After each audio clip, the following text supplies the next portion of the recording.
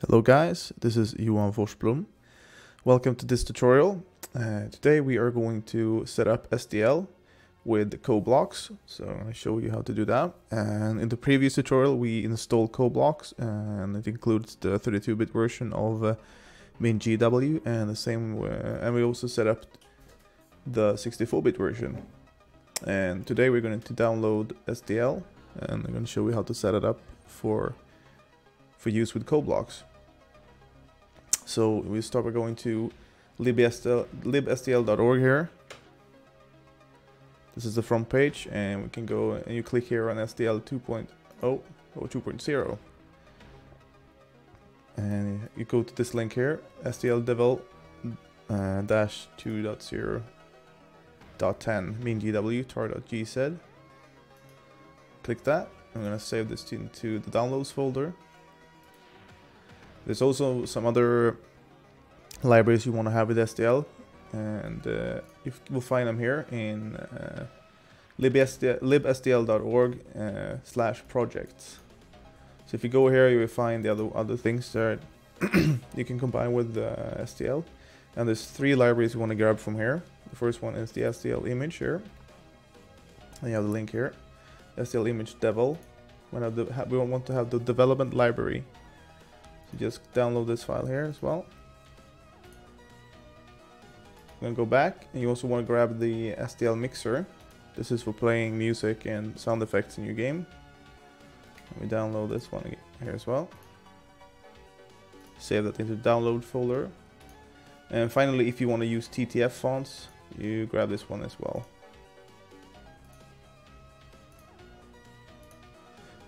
Though you're not going to download SDL net because this is now it's out of date. This does not support IPv6. So if you're making games, you want to make sure that they run on every system, and then you can't use SDL net here because it doesn't support IPv6. So, but there's a tutorial coming up where I'm going to show you how to create a simple server and client. Okay, so now we've got the files, and you can see the file the file format is tar.gz. So you will need to be able to unpack this, and you can either use WinRAR, which I'm using in this tutorial, or you can download 7-zip here. 7-zip is a bit more annoying because you have to download the things in. You have to extract the file into steps. But with WinRAR, you just open the file and it's gonna show you the contents right away. So let's go grab our downloads folder here. And as you can see here, WinRAR installed already. So I just double click the file and I get the contents here. So I'm just gonna unpack different folders here first. And I think I can click all of them and right click and say extract here. And I will have all the folders extracted immediately. So, and we are going to do like so. We're gonna bring another window up as well. Here, we're gonna create a new folder here. It's gonna store the 32-bit.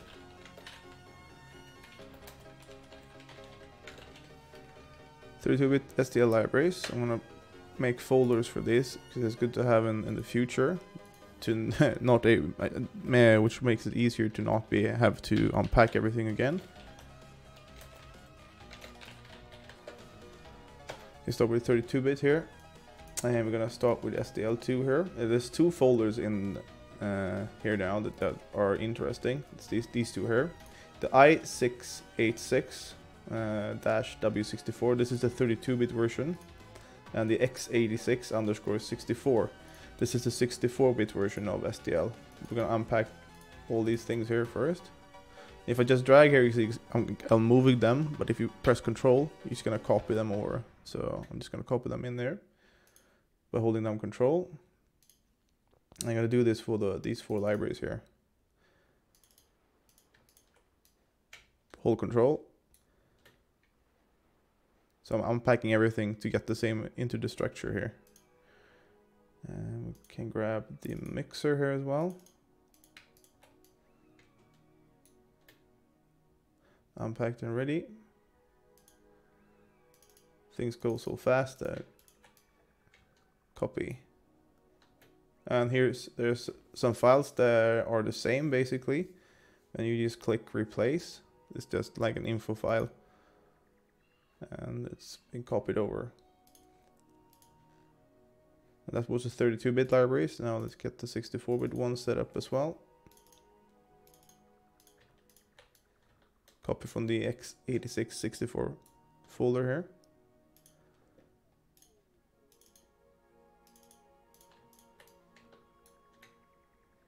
It unpacks so quickly that even I don't see it on the screen here.